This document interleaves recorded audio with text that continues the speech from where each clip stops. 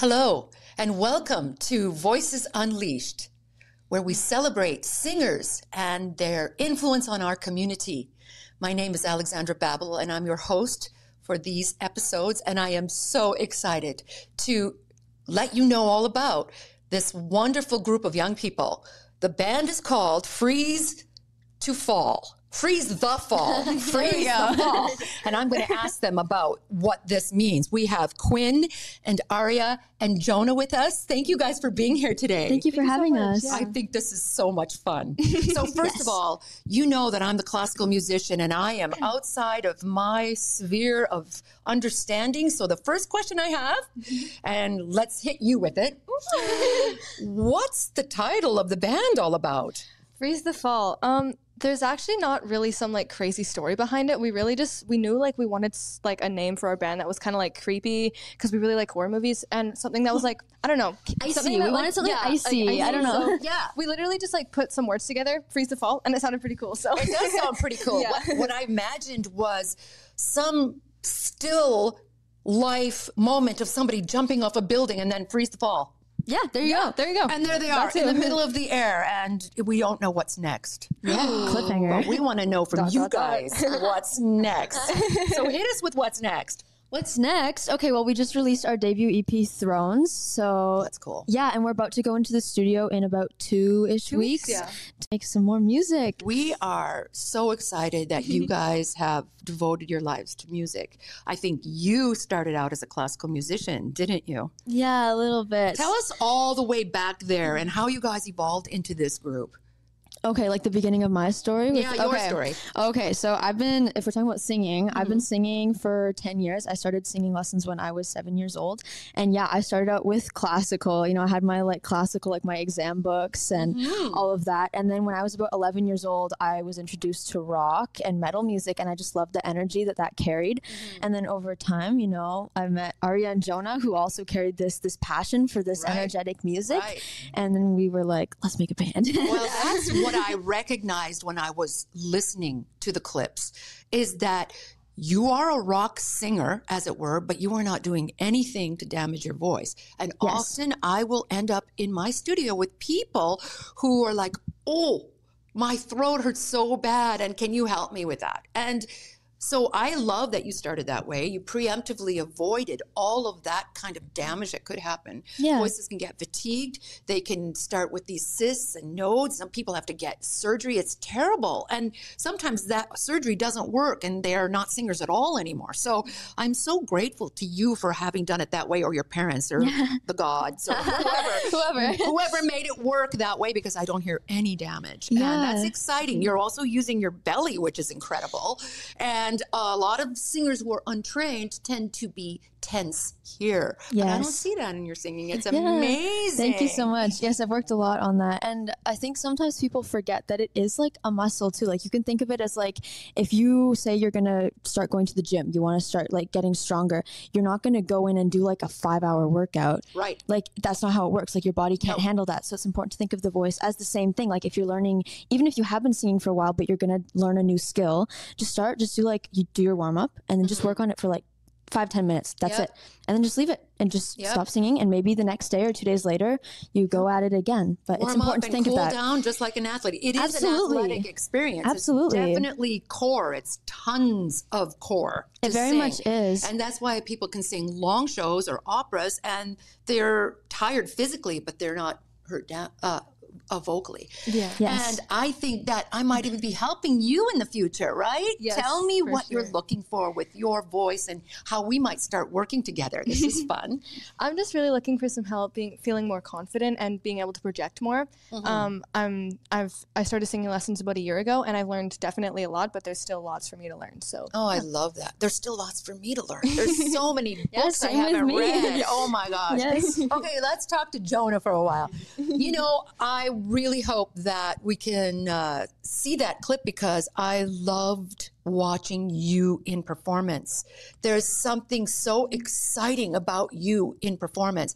There's a energy that you exude with your it's not just youth, but it's strength. You have the physical strength in your performing that I think is amazing. I actually see this sweet smile, and I thought I was going to get like in here. I really did, because of the way you play. And let's just check with Jason. Do you think we can do that clip now? And I can't seem to find a use for my time. Sit and stare behind, and I can't seem to find the evidence inside. Show the world I won't be broken. I don't know what is worse, to have to come in last, or to know you're all alone in first. Wish I could stare inside your heart, then I'd understand why you held on, but I just couldn't. The face inside my dreams was me, and I gave in everything. Ain't it funny how it all just fades away now? And as we fall apart, I can't seem to break. oh my goodness, see what I mean? There's this sort of, and I just love it. The energy, the subtext of angst, you know, it's very existential. I mean, I think you're talking for a lot of youth. And Jonah, what is it you're saying when you're performing with these people? It's a tough question, but what would you like to tell people of your age?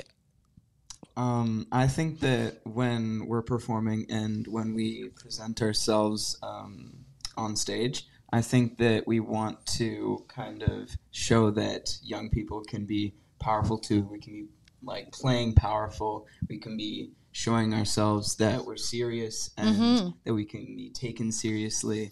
Absolutely. So, That's awesome. Yeah. And I think we've all had that experience, whether it's in whatever genre of music, that when I'm having a hard time, I go listen to music that's also having a hard time, if you know what I mean. Yeah, and you feel understood. I feel like I'm not alone. I feel better. And I feel like I can shake off whatever that was. So I feel like you're really speaking for a lot of people. And it's not just youth. I think you've got a cross-generational audience for sure. Absolutely. And I love that about you guys. So the point of this show is the idea of revoicing somebody who might have been devoiced or someone who hasn't come into their voice. Do you know what I'm saying? Yeah. And so I feel like if we have that calling, we'll never run out of motivation, right? To see somebody who's maybe throat hurts, or maybe they can't even be an artist because they just don't know how to go forward. And sometimes people, even through the pandemic, have lost their voices entirely, emotionally as well as physically. It's brutal. But this idea of you guys looking after those people around you that are listening to your music, I just love that. After this interview, you have to dash away. And where are you going, Aria?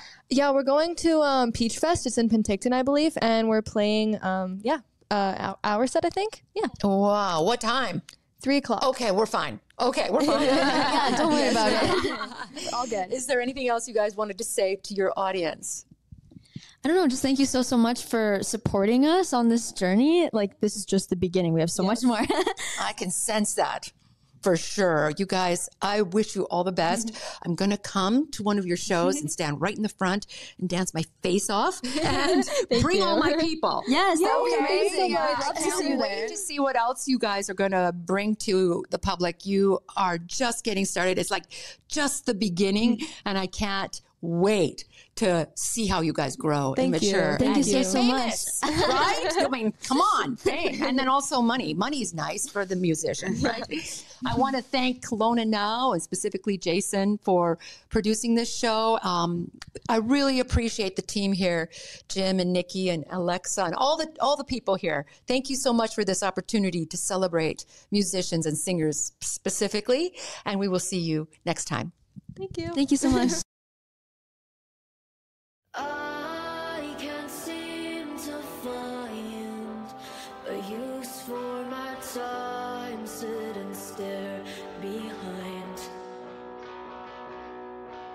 And I can't seem to find the evidence inside. Show the world I won't be broken.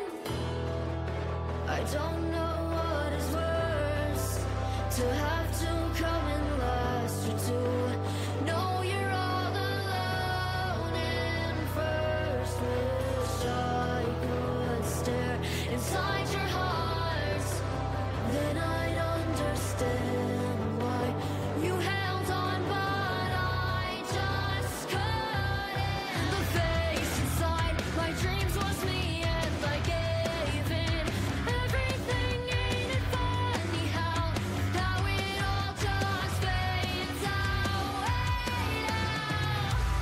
And as we fall apart, I can't seem to break my fall. Thought I'd be the one left standing, held on too close to letting go. And now there's nothing left. Hurt the blue-eyed girl who saved me.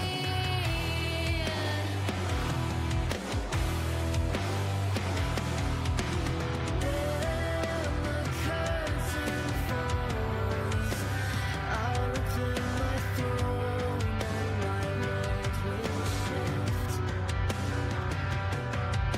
And when they close their eyes, our lives will be there, and we shall dream no more. 'Cause the face inside my dreams was me, and I gave in everything. Ain't it funny how it all just fades away now?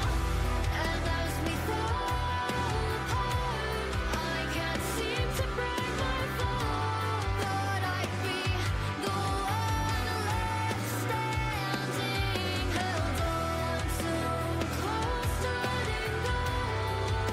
And now there's nothing left. Hurt the blue-eyed girl who saved me.